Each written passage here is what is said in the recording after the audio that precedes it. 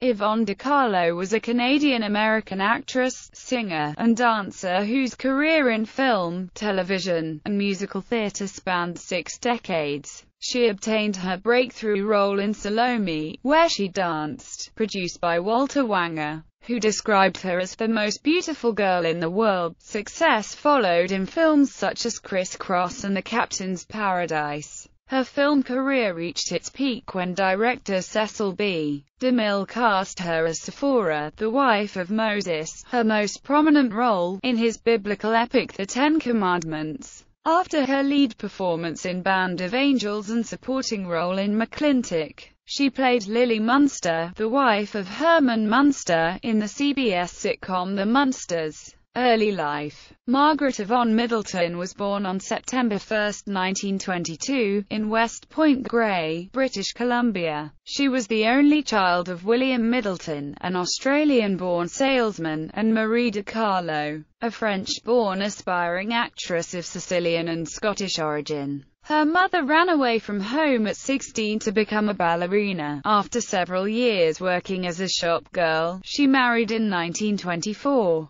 De Carlo was 3 years old when her father abandoned the family. She then lived with her grandparents, Michael De Carlo, who was born in Messina, Sicily, and Margaret Purvis, who was born in Scotland. When De Carlo was 10, her mother enrolled her in the Jean Roper School of the Dance in Vancouver. By the time she entered grade school, she found her strong singing voice brought her the attention she longed for. De Carlo was taken to Hollywood, where her mother enrolled her in dancing school. Mother and daughter were uprooted when their visas expired and ultimately returned to Vancouver. Career. Entry into show business. De Carlo and her mother made several trips to Los Angeles until 1940, when she was first runner-up to Miss Venice Beach.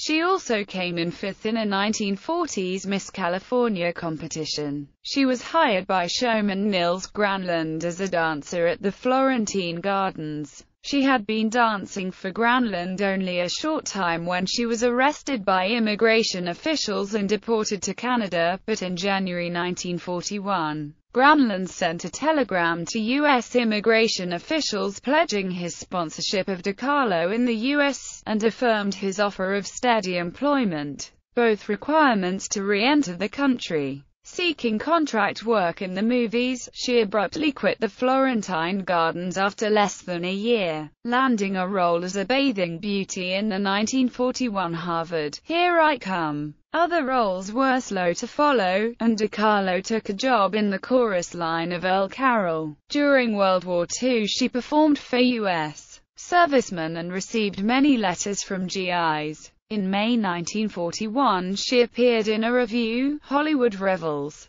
A critic from the Los Angeles Times reviewed it, saying that the dancing of Yvonne De Carlo is especially notable. In December 1941, she was dancing in the review, Glamour Over Hollywood, at Florentine Gardens. Being a skilled horse rider, she also appeared in a number of West Coast rodeos. De Carlo's earliest screen appearances were in Columbia Pictures, including the feature Harvard, Here I Come, and the two-reeler comedy King of the Campus. She also sang and danced in a 3-minute, Soundies musical, The Lamp of Memory, shown in coin-operated movie jukeboxes, and later released for 16mm home movie showings and television by Official Films. She also appeared as a Native American princess in an independently produced version of The Deerslayer released in 1943 by Republic Pictures. Paramount Pictures. De Carlo was spotted dancing at a Hollywood nightclub by a Paramount talent scout,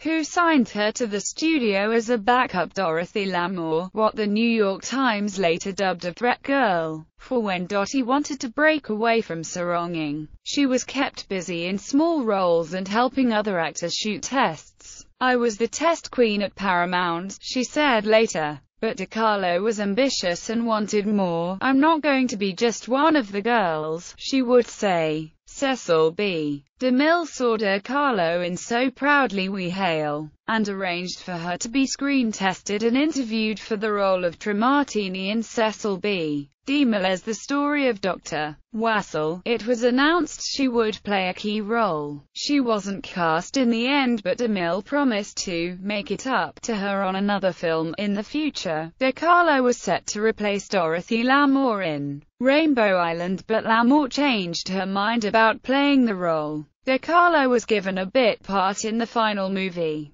Salome, where she danced. De Carlo received her big break in September 1944 when she was chosen over a reported 20,000 girls to play the lead role in Salome, where she danced, a Walter Wanger production in Technicolor. Wanger later claimed he spotted De Carlo when looking at footage for another actor in which De Carlo also happened to appear. Another source says 21 Royal Canadian Air Force Bombardier students who loved her as a pin-up star campaigned to get her the role. De Carlo later said this was done at her behest. She took several pictures of herself in a revealing costume and got two childhood friends from Vancouver, Reginald Reed and Kenneth Ross Mackenzie, who had become pilots, to arrange their friends to lobby on her behalf. Though not a critical success, it was a box office favorite, and the heavily promoted De Carlo was hailed as an up-and-coming star. In his review for the film, Bosley Crowther of The New York Times wrote,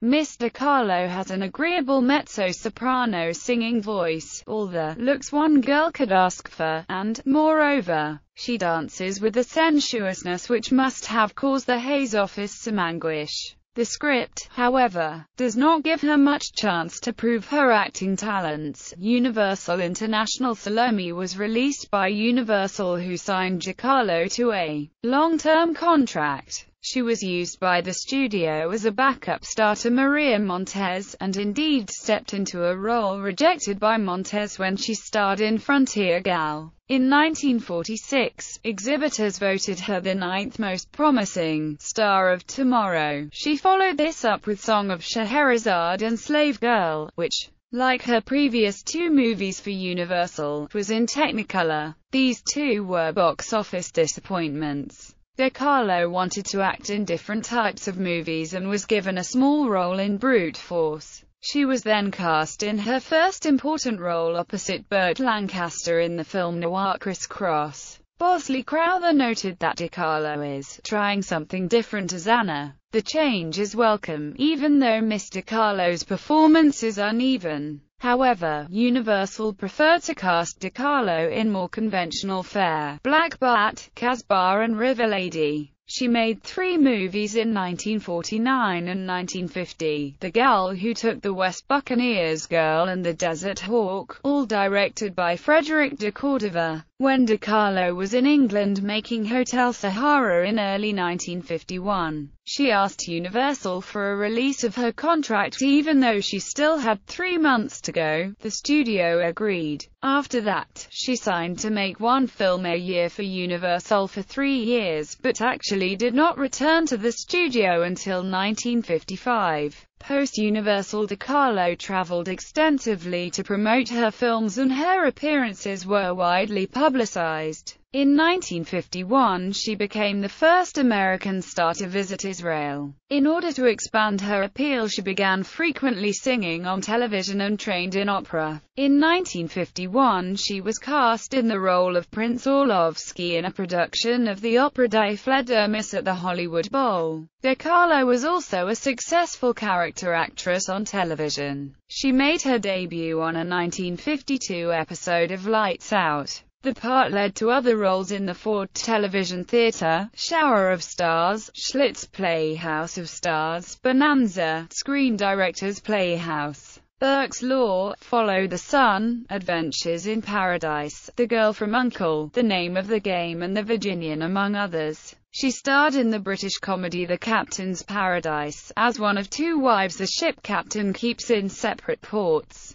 Crowther described her in the film as wonderfully candid and suggestive of the housefrau in Every Dame. In 1954, after the success of The Captain's Paradise, she expressed a desire to do more comedy. I've had my share of sirens and am happy to get away from them, no matter what the part. Just to look pretty on the screen as a romantic lead is probably all right, but so what?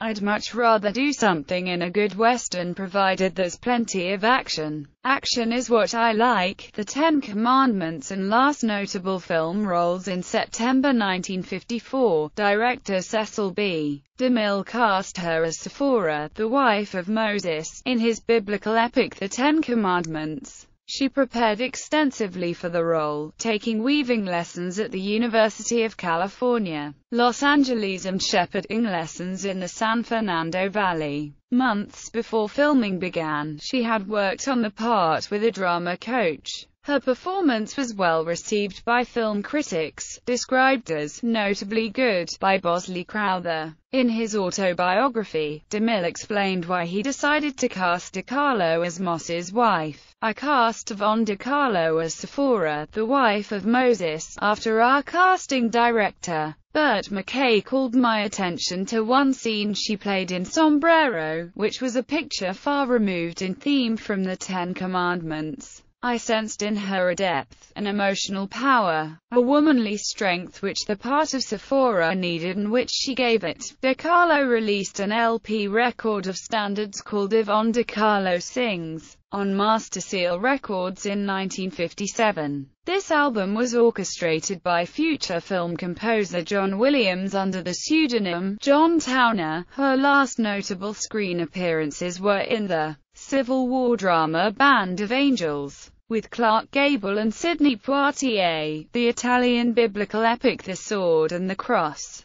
with George Mistral and Rosanna Podesta, and the western comedy McClintock, with John Wayne and Maureen O'Hara. The Munsters and last appearances. De Carlo was in debt by 1964 when she signed a contract with Universal Studios to perform the female lead role in The Munsters opposite Fred Gwynne. She was also the producer's choice to play Lily Munster when Joan Marshall, who played the character, was dropped from consideration for the role. When De Carlo was asked how a glamorous actress could succeed as a ghoulish matriarch of a haunted house, she replied simply, "I follow the directions I received on the first day of shooting. Play her just like Donna Reed." She sang and played the harp in at least one episode of The Munsters. After the show's cancellation, De Carlo reprised the role as Lily Munster in the Technicolor film Munster, Go Home, partially in hopes of renewing interest in the sitcom. Despite the attempt, The Munsters was cancelled after 70 episodes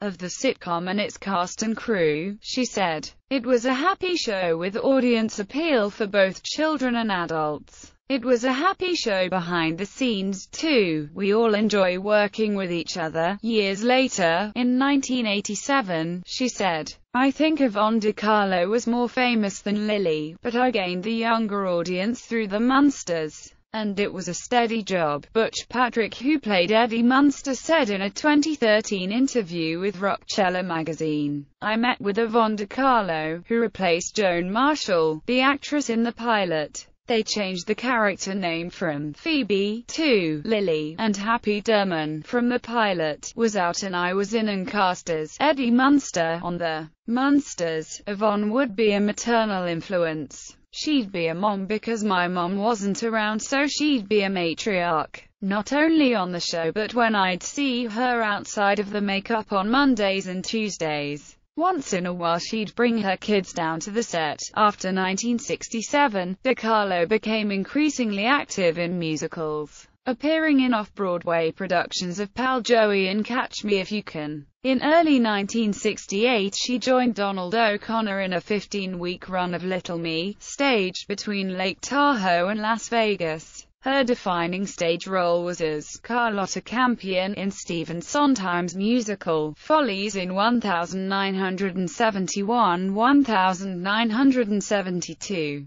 Playing a washed-up star at her reunion of old theatre colleagues, she introduced the song, "I'm Still Here," which would become well known. She had a small cameo role in a television film remake of The Munsters, Here Come the Munsters, in 1995. Her final film appearance was in the 1995 television film The Barefoot Executive, a Disney Channel remake of the 1971 film of the same name. Personal life. De Carlo's name was linked with a number of people through her career, including Howard Hughes and Robert Stack. In 1947 she announced her engagement to Howard Duff, but it did not last. In 1954 she told a journalist, "I think it is wonderful to work. I dedicate more time now than ever to study. I really like to delve deeply into the characters and the stories in order to make the most of each part one play. It seems best to remain free and have serious romantic attachments under these circumstances.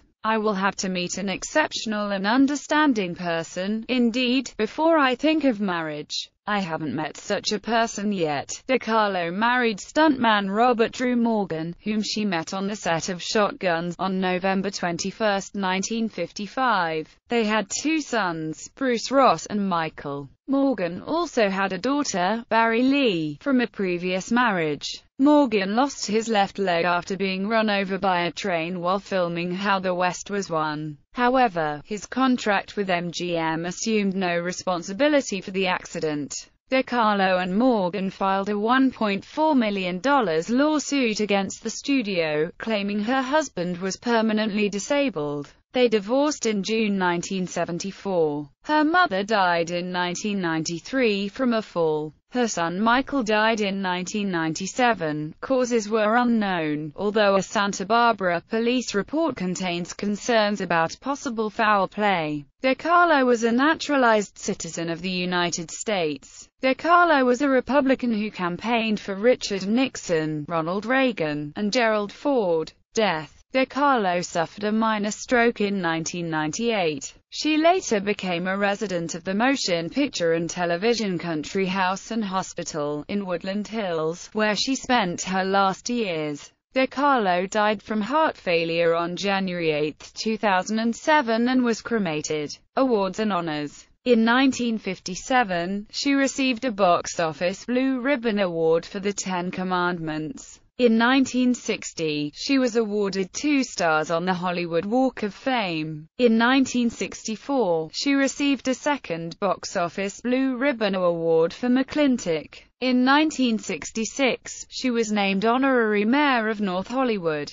In 1987, she won the Fanta Festival Award for Best Actress for American Gothic. In 2005, she was one of the 250 female legends nominated for the American Film Institute's 100 Years, 100 Stars. In 2007, she was nominated for the Who Knew They Could Sing TV Land Award for the Munsters. Filmography.